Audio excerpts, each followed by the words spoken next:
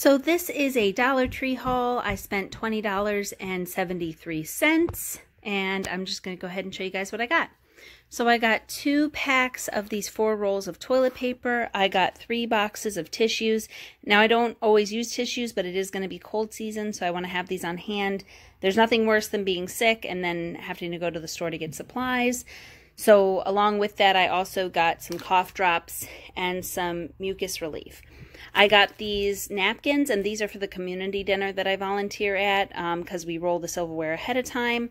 I got these popcorners. I got white cheddar and the kettle corn. These are really good low on points for Weight Watchers. I got 2 things of vegetable oil just to have on hand for my stockpile.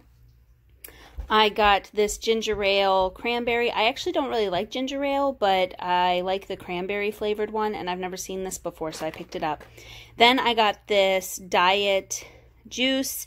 I got this in another Dollar Tree haul, and as I said, these diet juices can be anywhere from $3 to $5, at least where I live. So when I saw them, I picked them up. And then I got this sparkling peach flavored water.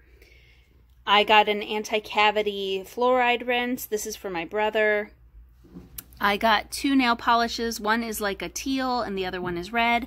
And then I got an eyeglass repair kit. I had a pair of sunglasses that the screw came out, so I wanted to fix them. And these can be pretty pricey at the regular store, and I can't always find them at my Dollar Tree. So when I found it, I wanted to pick that up.